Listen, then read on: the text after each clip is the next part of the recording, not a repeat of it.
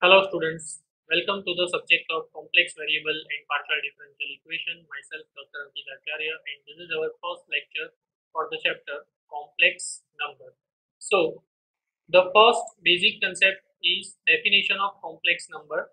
A number of the form z is equal to x plus iy is called a complex number where x is called x and y both are real numbers. X is called real part of z and y is called imaginary part of z. Okay, and this is a notation. For x we are using real part of z with this notation capital R E in bracket z, and for y imaginary part of z we use this notation capital I M in bracket z. So I, that is nothing but square root of -1. Okay, so this is just a basic concept for the complex number. Now a complex number z is equal to x plus iy also can be represented in a Cartesian form with this notation capital with this notation in bracket x y. Okay. Now next is the conjugate of a complex number. So we know that if z is equal to x plus iy, okay, if z is equal to x plus iy is a complex number, then conjugate of that complex number we use this notation z bar, and z bar is nothing but x minus iy. Okay, z bar is nothing but x minus iy. So suppose z is equal to 2 plus 3i, then what is z bar? Z bar, that is equal to 2 minus 3i. Okay, just we have to change the sign of the imaginary part, right? If plus, then take minus, if minus, then take plus sign. Now after that, polar form of complex number, if z is equal to x plus iy, then we use this two notation, x is equal to r cos theta and y is equal to r sin theta. Okay, and put this two value in this equation. So that's why we get z is equal to r cos theta plus I r sin theta, right? And if we take r common, so we can write z is equal to, if we can take r common, so we can write z is equal to r into cos theta plus I sin theta. So this is exactly the polar form for the complex number z, and also we can write r into e raised to I theta, z is equal to r into e raised to I theta. So this is exponential form. The first equation we called it polar form for the complex number z. The second equation, this equation we called it exponential form for the complex number z. Okay, and what is r? The value of r is nothing but mod z, and that is equal to, we can write r is equal to square root of x square plus y square. So that is exactly the distance from the origin to that complex number, and we also use this notation mod z. Sometimes we called it absolute value, or most probably we called it modulus value of z. Now what is theta? Theta is nothing but tan inverse y by x. Okay, theta is nothing but tan inverse y by x, and that is exactly the argument of z. That is argument of z. Now the next concept is principal argument. What is the meaning of principal value of the argument, or sometimes we called it principal argument. Now principal argument is always between minus pi to pi. Okay, principal argument is always between minus pi to pi, right? And we are using this notation capital ARG in bracket Z. Okay, so that's why capital ARG in bracket Z, that is called principal argument of Z, we use theta, right? So now in your case theta means we are always writing our principal argument. Now the next, first of all you have to understand that how we can find principal argument. Okay, suppose our complex number z is equal to x plus iy. So try to follow this method. Suppose z is equal to x plus iy, and if you want to find principal argument for any complex number, z is equal to x plus iy, and suppose x is equal to 0. Suppose x is equal to 0 or y is equal to 0. Okay, then that means what? Your complex number is on any one of the line, either on x-axis or y-axis. Okay, that means suppose this is my complex plane. Suppose y is equal to 0, that means your complex number is on x-axis. This is my x-axis, and suppose x is equal to 0, then your complex number is on y-axis. Clear? And suppose you want to find principal argument for those complex number, you have to follow this method. That means first of all, if x greater than 0 and y is equal to 0, okay, if x greater than 0 and y is equal to 0, that means your principal argument is on this line, okay, positive x-axis, and in that case your principal argument that is equal to 0, because principal argument is nothing but the angle making from the positive x-axis. Okay, so in that case your principal argument of z that is equal to 0. Now if x less than 0 and y is equal to 0, okay, if x less than 0 and y is equal to 0, then principal argument of z that is equal to pi. Okay, so that means on this negative x-axis, right? So here principal argument of z that is equal to pi. Clear? Now third case, suppose x is equal to 0 and y greater than 0. That means principal argument in that case pi by 2, right? In that case pi by 2. So this angle, and here your complex number is on positive y-axis. So in that case principal argument that is nothing but pi by 2. Clear? And number 4, if x equal to 0 and y less than 0, that means in that case principal argument of z that is equal to minus pi by 2. So your complex number is on negative y-axis. So this angle that is exactly the minus pi by 2 angle from positive x-axis. So principal argument of z in that case minus pi by 2. So try to understand this rule first of all carefully. If x greater than 0 and y is equal to 0, principal argument is 0. If x less than 0 and y equal to 0, that means this angle. So principal argument that is pi. If x equal to 0 and y greater than 0, then principal argument is pi by 2, and if x is equal to 0 and y less than 0, then principal argument is minus pi by 2. Okay.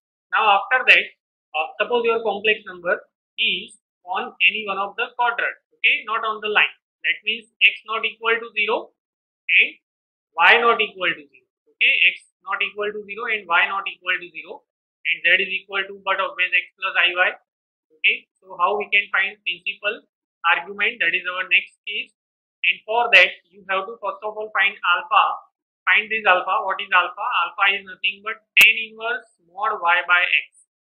Okay, tan inverse mod y by x. So we are taking x and y both are positive, so that means now your complex number is in first quadrant, and the value of alpha that is always between 0 to pi by 2. Okay, the value of alpha is between 0 to pi by 2. Now first of all, if x and y both greater than 0, okay, then principal argument of z that is equal to alpha, that is equal to theta. Okay, we are using this notation, principal argument that is nothing but theta. So theta is equal to alpha. Now suppose x less than 0 and y greater than 0, that means your principal argument is in which quadrant? Second quadrant. Okay, so in second quadrant you have to follow this rule, principal argument that is equal to theta that is equal to pi minus alpha. Okay, after that x less than 0 and y less than 0, that means x and y both are negative.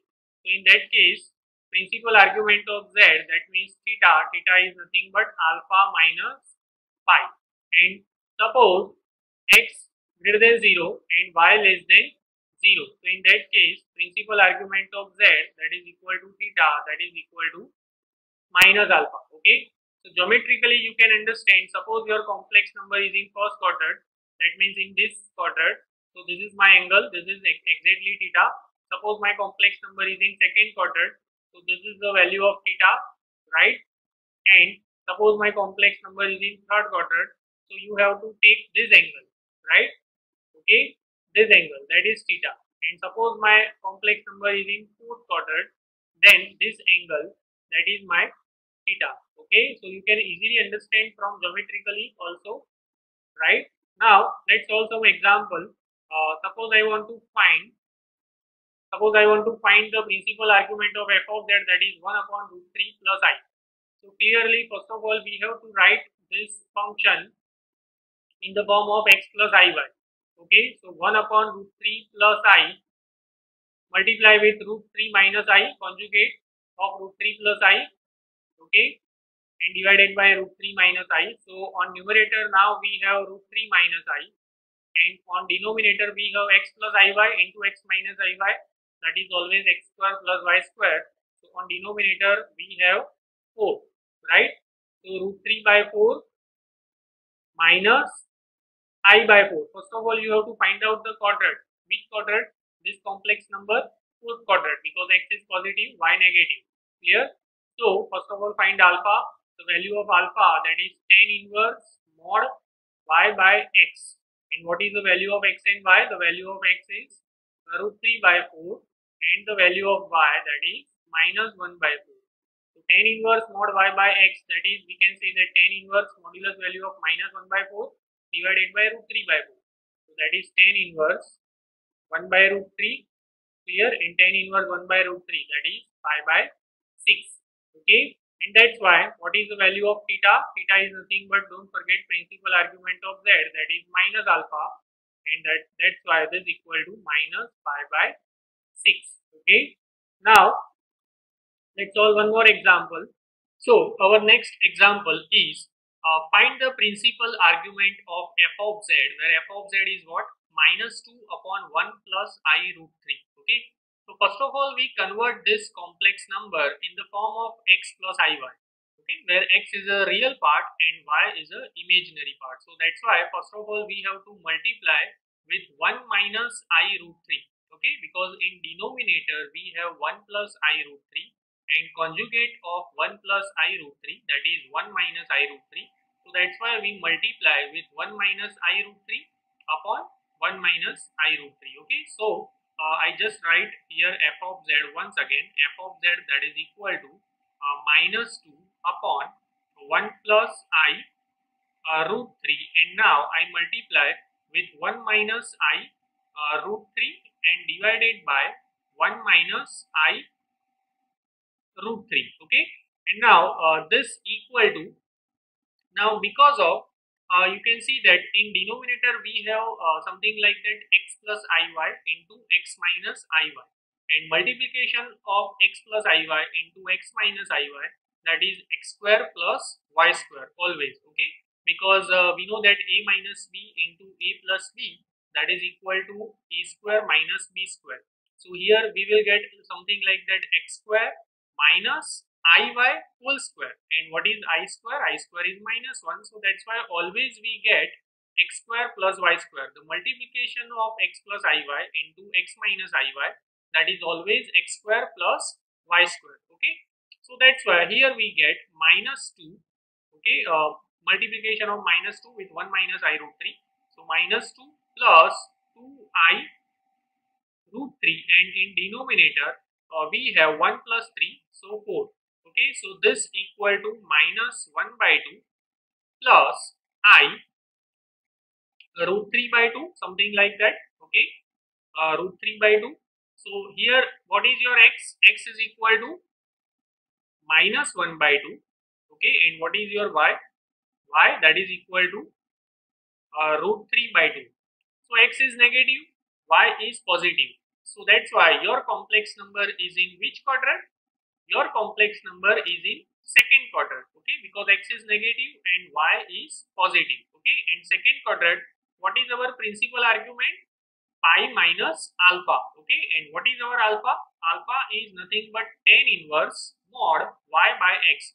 So that's why first I find alpha, the value of alpha, that is tan inverse. Okay, tan inverse mod y by x. And what is y by x? The value of y by x, that is root 3 clearly. So tan inverse, because of modulus y by x, so negative sign become positive. So directly you can write tan inverse root 3, and that is equal to pi by 3. Okay, so the value of alpha, that is pi by 3. And now theta, which is my principal argument of z, and as a notation I can write theta. Theta is nothing but pi minus alpha. Okay, what is my alpha? Alpha is pi by 3. So pi minus pi by 3, and that's why this is 2 pi by 3. Clear? This is 2 pi by 3. So important example asked in GTU examination.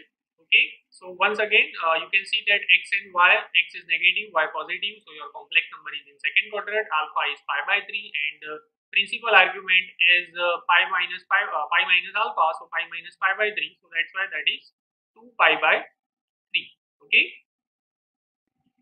next example, express root 3 minus I into polar form. Okay, and we know that what is our polar form for any complex number? Z is equal to r into cos theta plus I sin theta. Okay, where r is equal to what? R is equal to square root of x square plus y square, and theta is nothing but principal argument of z.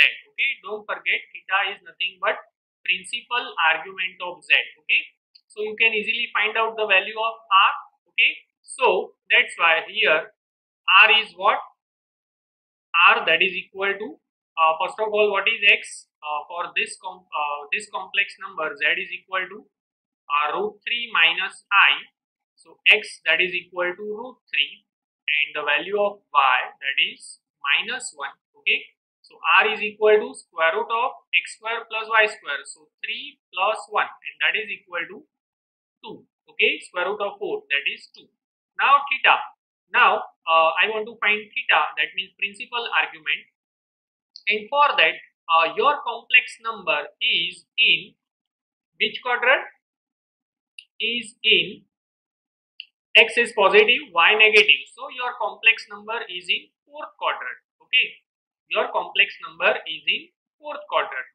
So in fourth quadrant, theta is equal to minus alpha. If you remember, theta is equal to minus alpha. So first I find alpha. Alpha that is tan inverse mod y by x. Okay, and what is the value of y? Y is minus 1, x is root 3. So tan inverse 1 by root 3. Okay, because we are taking modulus value, so negative sign become positive, and the value of tan inverse 1 by root 3, that is pi by 6. And that's why what is my principal argument? Principal argument, that is called theta, that is minus alpha, and that is equal to minus pi by 6. Okay, and that's why now put this value, the value of theta and the value of r in this equation, in this formula. Okay, r into cos theta plus I sin theta. So r is equal to 2 and theta is equal to minus pi by 6. So that's why I can write z is equal to r is equal to what? 2 into cos minus pi by 6 and plus I sin minus pi by 6. Okay, and we know that cos is an even function and sin is an odd function, so that's why I can write this equal to cos pi by 6 minus I sin pi by 6. Okay, and this is exactly the polar form, and instead of z I can write root 3 minus I. Okay, which is my complex number, root 3 minus I. Okay, so thank you.